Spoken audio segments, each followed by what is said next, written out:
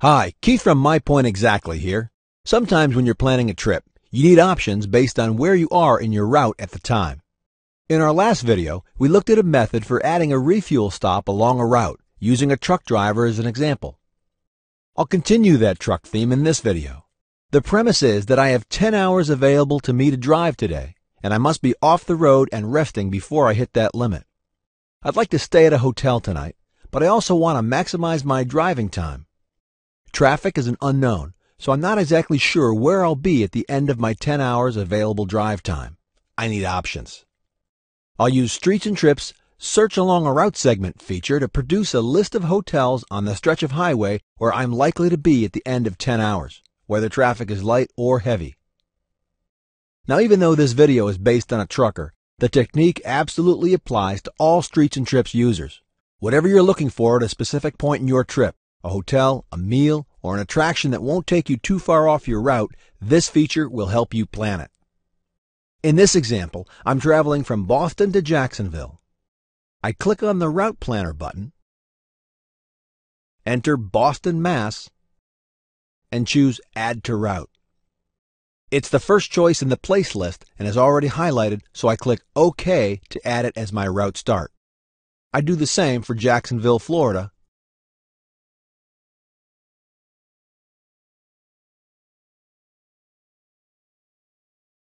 and then I click Get Directions. Now I click on the More Options button here in the Route Planner pane. I'm leaving at 5 a.m., so I adjust my Start Driving At time to match. I don't want Streets and Trips to break the driving into different days, so I change my End Driving At time to 5 a.m. as well. And I choose None for flexibility.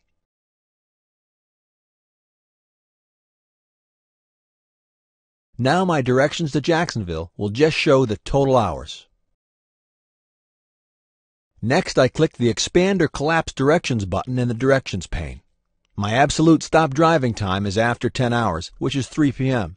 So I scroll down in the directions list to find something close. Here's an instruction at 2:58 p.m., close enough. I double-click on the instruction with my left mouse button and zoom in to the highway exit number. Left-click the exit number to select, then right-click and choose Route. Add a stop. Note it places the stop correctly in between Boston and Jacksonville in the Route Planner. Since there's been a change, the Directions pane instructs me to click this line to update directions, and I do so. Now I estimate where I might need to start looking for a hotel based on unexpected traffic problems. There's plenty of opportunity to get delayed on this travel corridor. For this day, I think if I look for options starting 2 hours before my out-of-hours time, I should be okay. So again, I scroll down the directions pane until I find an instruction around 1 p.m. Here's one at 1:03 p.m. That'll do. Again, I double-click on the instruction and zoom in to the exit described. Left-click to highlight, then right-click, Route, and add a stop. See that this exit has been placed in the Route Planner above my driving stop time.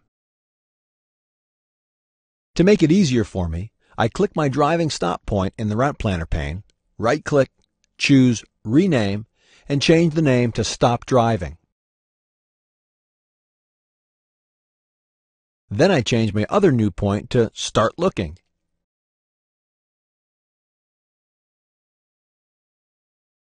Then I again click this line to get directions as instructed.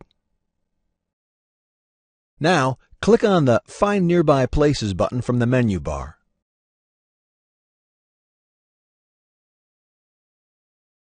Let's search 0.2 of a mile. But instead of around a point, click the down triangle to see more options, and scroll down till you see the section of your route where you want to create your hotel options. Click on Start Looking to Stop Driving. And since all the hotel choices are going to be within 0.2 of a mile off the highway anyway, I'll choose the Sort Alphabetically so I can choose by name. Now I click Refresh, and I see that there are 40 hotels and motels that are candidates along my defined stretch of travel. I click the plus sign next to the category and see my options. Now I choose a couple of favorites that are within my defined window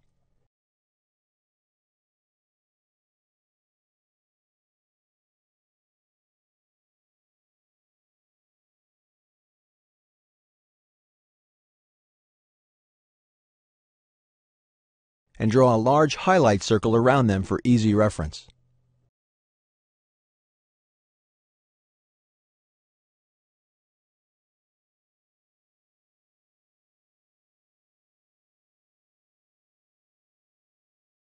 Now later on in my trip, when I know which hotel I'll be able to reach within my drive time limit based on today's traffic conditions, I'll pull over, make a reservation, and add the hotel to my route. Once I've got the hotel, I can delete my Start Looking and Stop Driving points by clicking them and hitting the single X button.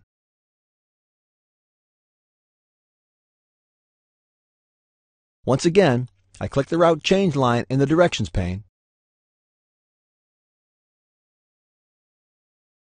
and I'll click on the highlight circles I drew around my hotel options and choose the Delete button on my keyboard to clean up my map.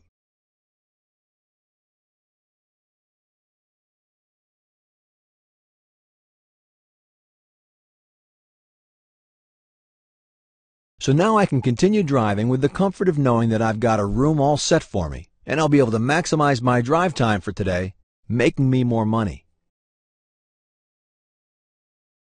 Hey, thanks for watching this video, and thanks to Spades Flush over at the Laptop GPS World Forum for suggesting this tip. Come back to mypointsales.com for more tips. If there's something you'd like to learn, drop us a line at learn@mypointsales.com.